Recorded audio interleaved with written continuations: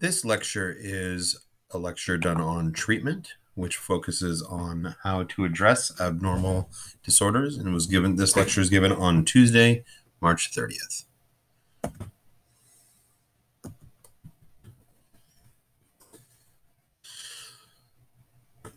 When somebody has a psychological disorder, they first start with the different types of therapy that are available to them. To treat psychological disorders, we have two primary types of therapy. The first is psychotherapy, and the second is biomedical therapy. Psychotherapy is techniques that are designed to affect a person's thought process. So hence the name psychotherapy. Biomedical therapy looks at the inner workings, the biological workings of what's causing the disorder, and looks to treat them. So for this one, we're talking about more like medication and also some other medical techniques. There's two primary goals with psychotherapy. The first is that treatment is effective. Obviously, anyone who goes to therapy is looking to have effectiveness in treatment. But the big thing about therapy is that, and abnormal psychology in itself, is that you can have a psychological disorder and it can go away on your own, but it takes a long time. Whereas treatment options make things go faster and more efficiently. This is also really cost effective. So obviously, therapy is quite expensive in many cases, though sometimes it's covered by insurance. But the amount of money that is lost by missing work and having potential like hospital visits due to psychological disorders makes psychotherapy a much more cost-effective option, even though it's more money up front. While many psychotherapists are trained in certain techniques, many of them use what's called the eclectic approach, which is psychotherapeutic techniques from many different sorts of schools of therapy in order to best treat the individual and their needs. So let's look at the different types of therapy.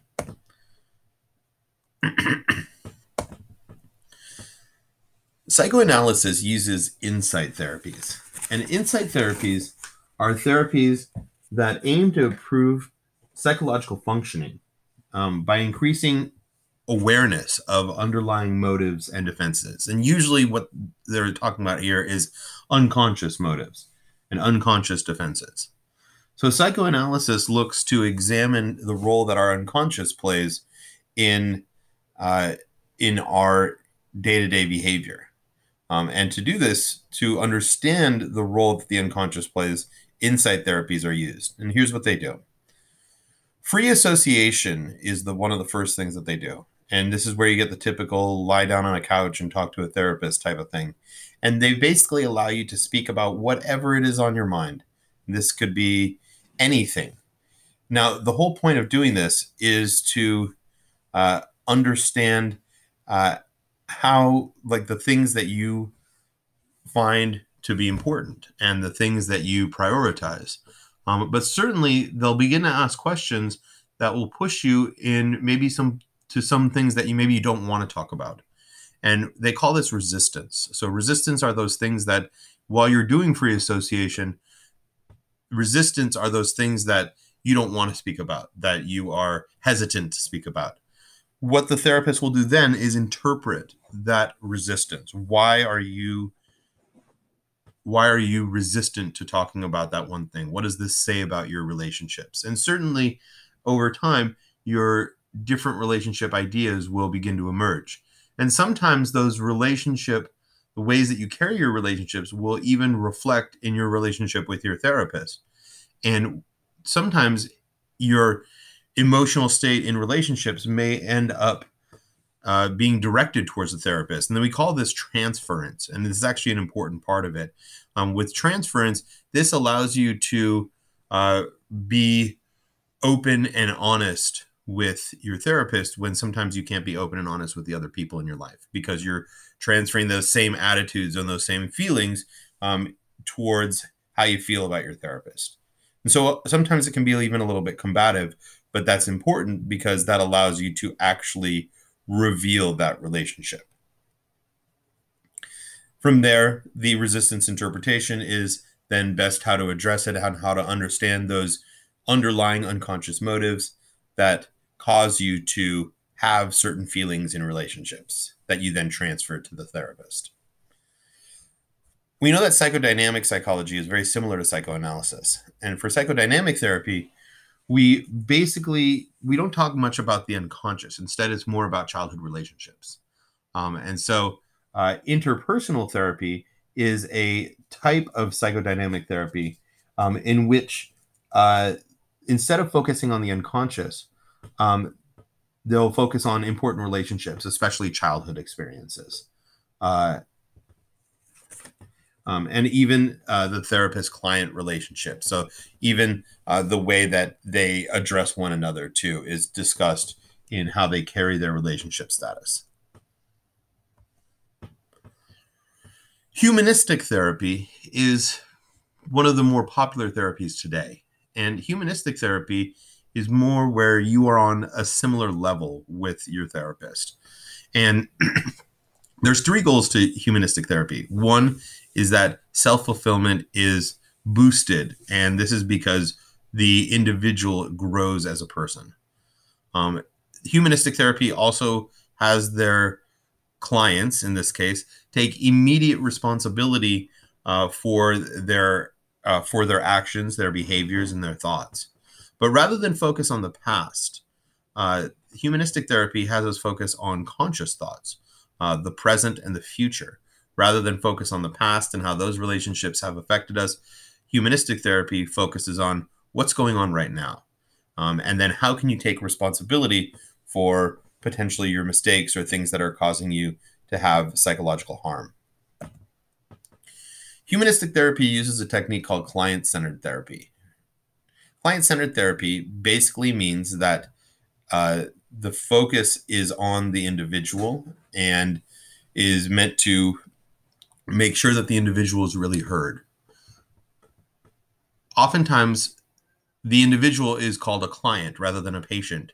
This way, it's not like there's a doctor-patient relationship, which suggests that the doctor is an authority figure. This way, by saying client, it shows that the therapist and the individual are on equal levels. The technique that's primarily used in client-centered therapy is active listening. Active listening has three main smaller kind of sub-techniques. Basically, the therapist will listen to what you're saying and then may paraphrase, which means that they're going to repeat it, but kind of summarize it. This demonstrates that they really understand the things that you're saying. They're also going to invite clarification. They're also going to say, well, what is it really about? This allows you to discuss exactly what you feel about it, and sometimes allows you to encourage the client to say more. And then finally, we have feeling reflection. And feeling reflection is basically showing, so what I'm hearing is that, you are saying that this isn't good, or what I'm hearing is that you are saying that, this is certainly about, is this really about your relationships, or is it really about the issues that you are having? And so certainly this really causes an individual to help the client see themselves more clearly. Obviously, because it's humanistic psychology, unconditional positive regard is really important in humanistic therapy due to the caring and non-judgmental attitude which is required for that. And ultimately, the goal with humanistic therapy is independence, that the clients stop going to therapy because they can take care of things themselves. Now we look at cognitive behavior and group therapies. Behavior therapy looks at altering an individual's self-destructive behavior, or behavior that may cause them psychological harm. Obviously, there's some ethical issues with behavioral therapy. The idea that You are literally changing a person's behavior against their will through these different sort of therapeutic conditioning techniques. Suggests that they are then losing a little bit of their freedom of choice or their free will. But ultimately, the reason why people seek these out is because the end result is going to be a lot more positive. For disorders like phobias or extreme fears, one behavioral therapy is called counter-conditioning. Counter-conditioning looks to reverse the conditioning that created the fear in the first place. And to do this, one thing that they might do is something called exposure therapy. Exposure therapy basically says that they're going to expose an individual to their fears. This allows them to conquer their fears. However, just exposing them to the most craziest and biggest thing that they're fearful of may create problems. So sometimes they'll use a technique called systematic desensitization, which basically says that they're going to expose an individual to a very small amount of that thing that causes fear. Like, let's say, for example, you have someone who's afraid of dogs, and looking at this picture, what they might do is just expose them to the really, really tiny little puppy, which is obviously not so harmful, allowing them to feel comfortable around that tiny puppy. So that way, then, maybe a week or two later, maybe a month later, they expose them to a little dog, and then to a medium dog, and then eventually to a bigger dog, ultimately reversing that conditioning that created the fear in the first place. Another conditioning technique that's used fairly commonly is something called aversive conditioning. Aversive conditioning causes us to create a classical association type link between a behavior and a stimuli. So this is often done for people who are trying to get over addictions or alcoholism or a smoking addiction. What they might do is, like, for example, an alcohol addiction, what they might do is they might have an individual take a small amount of liquid every time that they have an alcoholic drink. This small amount of liquid makes them feel really nauseous and really, their stomach's upset more than normal alcohol, and is not harmful beyond that. But what it does is that every time that person takes a drink and then they experience that nauseous feeling, they begin to create an association between the nauseous feeling and the behavior of taking a drink, ultimately causing them to eventually stop or limit what that destructive behavior. The one issue with aversive conditioning, though, is that aversive conditioning definitely needs to be bought in by the individual. If they go and, say, have a drink at a bar and don't put the chemical in that liquid that creates the association, then certainly it's going to create more opportunities for extinction in that conditioning. And then finally, we have operant conditioning. Operant conditioning is used a lot when treating people with autism. And certainly you even see this in schools, especially at lower grades. And we use something called a token economy. And a token economy basically says that for every correct behavior, that an individual is going to get some sort of token. These tokens themselves are worthless, but they can be traded in for prizes or rewards or things to reinforce the good behavior. So, you may have had this in elementary school where you got a bunch of stickers every time you did something good, and then you could turn in those stickers at a store and get some sort of prize. Cognitive therapy looks to change and stop irrational thinking that is causing psychological disorders, especially something like anxiety, but also things like depression. There are three types of cognitive therapy that we're going to discuss here. One is called rational emotive behavior therapy. Rational emotive behavior therapy looks to change and stop irrational thinking. Now, there's three ways that they do this. One is through a process called thought stopping.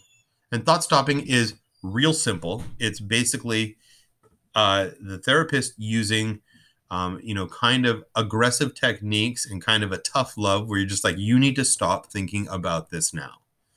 You need to really stop yourself from focusing on this one little thing and instead focus on the big picture.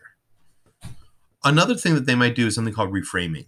And reframing what that does is it basically looks to change why we have, or change the whole situation of what is causing the irrational thoughts. So rather than showing that, okay, I'm having an irrational thought, and this irrational thought is all about, the absurdity,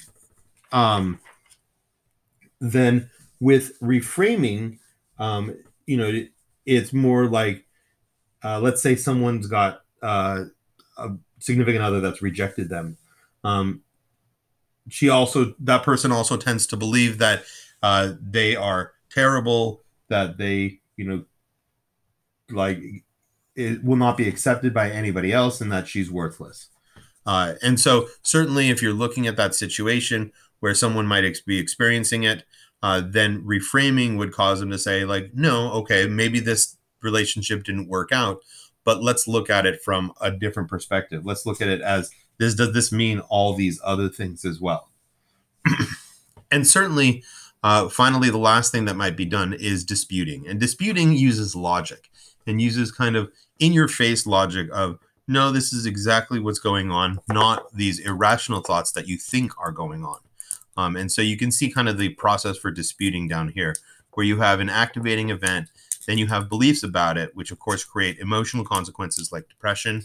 And then by disputing it and using logic to challenge those beliefs, then you can effectively have new beliefs replace the old irrational ones. Aaron Beck, famed psychologist that treated depression, famed cognitive psychologist that treated depression, had his own different ideas about what might work for therapy. And with Aaron Beck, what he said is he wanted to just change the thought processes, but maybe not do it with such aggressive manners as REBT.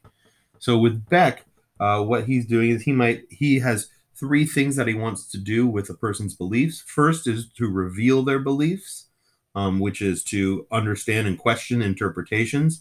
Then to test the beliefs by looking at the consequences, the possible consequences, and when those consequences are catastrophes, then maybe really challenge, like, is that really what's going to happen? And then ultimately change the beliefs by having the individual take responsibility and resist the extremes.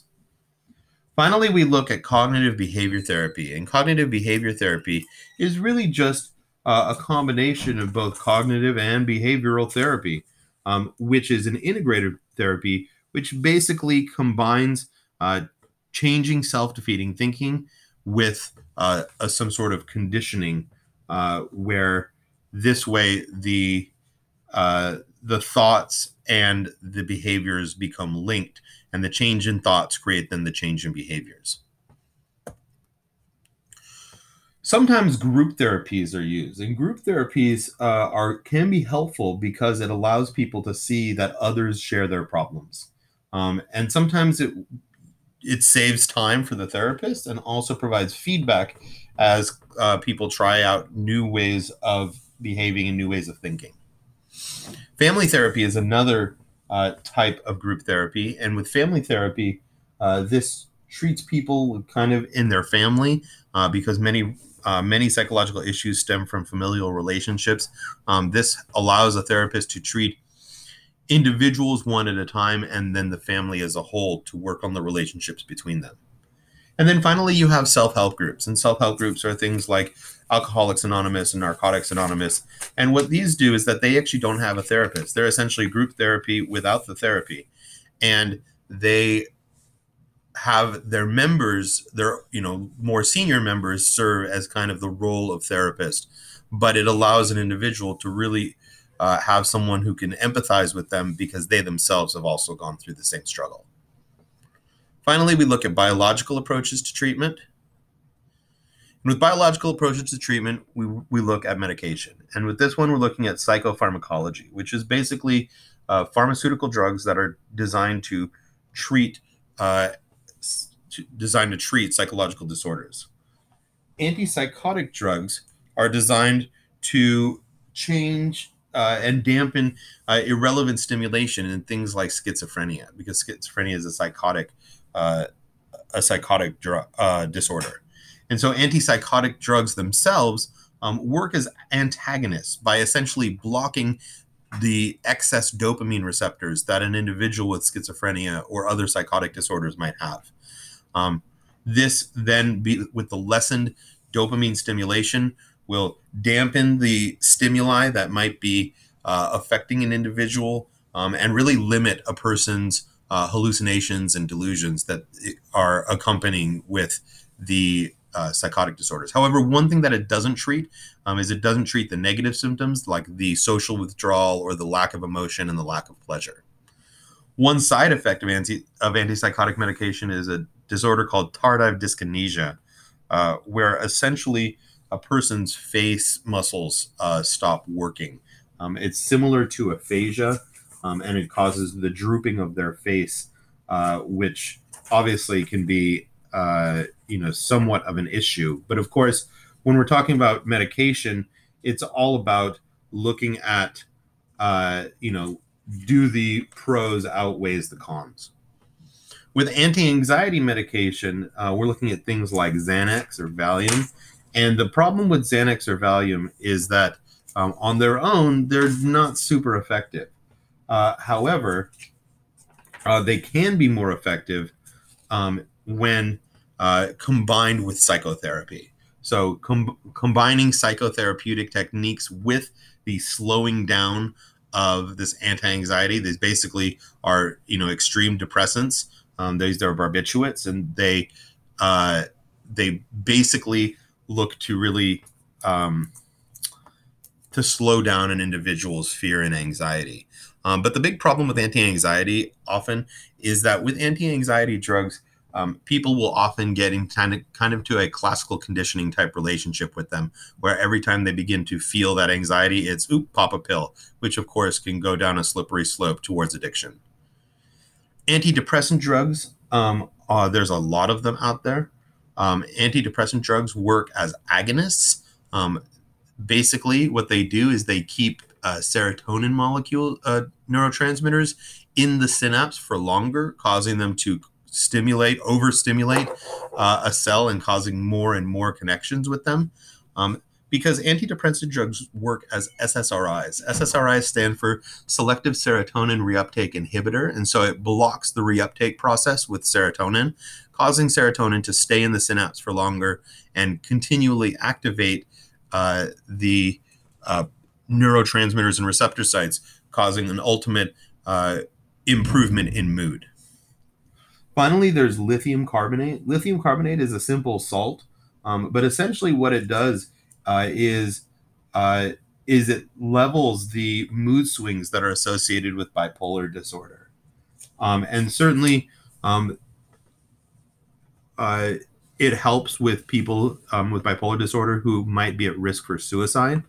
And certainly even sometimes can create just very constant and level behavior. It slows people down and gentles them out, and in many cases keeps them from ruining relationships.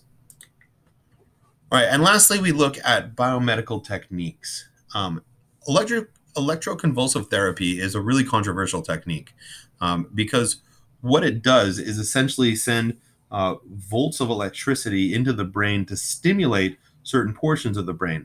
Now, done over time, repeatedly over time, this can cause an individual to have incredibly lowered depression. And ECT is actually a really, really good way to lower depression. Literally the only side effect is that it causes some short-term memory loss. Now, obviously, this is a controversial technique because in movies and media, this is shown as a form of torture, which it is not. A person is given sedatives so that they're asleep when this happens. But ultimately, although it seems barbaric, it's actually not. Another one that's used is RTMS. And RTMS stands for repetitive transcranial magnetic stimulation. And essentially, it's similar to ECT, but instead of using electricity, it uses magnetism. And it produces no memory loss or no serious side effects, though it's not as effective as ECT. Back in the day, they used to use psychosurgery, which is essentially cutting open the brain to remove or sever some of the connections between different structures within the brain. The most common psychosurgery technique was prefrontal lobotomy, which essentially did a Phineas Gage type technique to a person's frontal lobe. This obviously changed them as an individual, though sometimes that was important, and though it made them obviously have a lot of other accompanying issues. Today, surgery is not performed very often. And if it is performed, it's usually microsurgery, which is designed to specifically treat very small clusters within the brain rather than large structures. Finally, the last thing that can be done, and this is also a biomedical therapy, is lifestyle change. Sometimes a change in an individual's lifestyle may help them more than they can even begin to explain. And so therapeutic lifestyle change looks to increase the amount of exercise, the amount of sleep, the amount of light and social connections that a person gets, along with focusing on anti-rumination. And rumination is that overthinking. So different techniques for anti-rumination, and along with nutritional supplements. This way, people get the correct vitamins, they get the correct types of exercise, the correct amount of sleep and light, and social connections, which by doing that over time can lessen or improve people's mental illness that they might suffer from. And this is where we stop.